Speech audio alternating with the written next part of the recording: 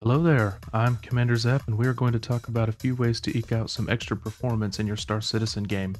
I've got a couple here for you, so sit back, relax, and let's optimize.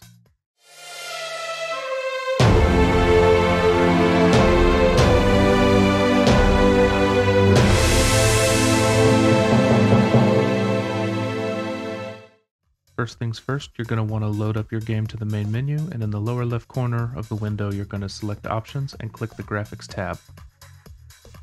Your selection for windowed mode doesn't matter, but you're going to want to set the quality to high, scattered object distance to low, terrain tessellation distance to low, planet volumetric clouds to off, FOV doesn't matter, motion blur should be off, VSync is off, sharpening and chromatic aberration can be 0 but don't matter that much.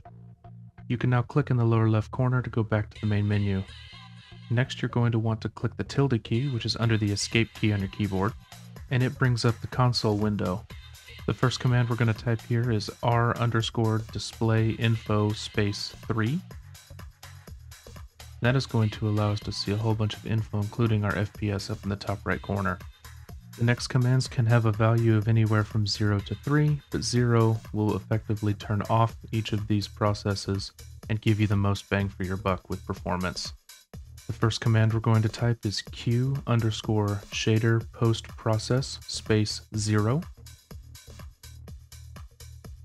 The next command we're going to type in is q_shader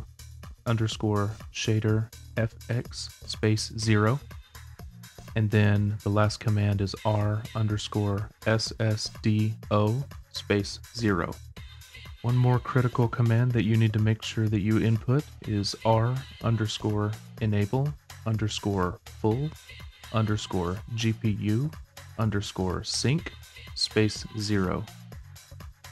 If you have this command as anything other than 0, it's going to significantly lag your GPU and slow your game down by a lot. The next item on the list is to add a config file to our Star Citizen local folder. To do this, you're going to open a notepad and either pause and type, or just copy and paste the code from the description into your text editor. Once your text editor looks like mine, you're going to save as, naming it user.cfg, making sure the USER in user is in all caps. You will also want to make sure to save as all files instead of as a text file. Once you have this saved to the desktop, just drag it into the Star Citizen Live local folder, which should look like this right here. The final step in the optimization process is to bypass Easy Anti-Cheat in the Task Manager to make Star Citizen run as a high priority process. I have a video about that linked in the ending screen. If this video helped you with your FPS, or you just enjoyed watching, please feel free to give a like or a subscribe, that helps out the channel. I have been Commander Zap, fly with purpose, and I'll see you in the black.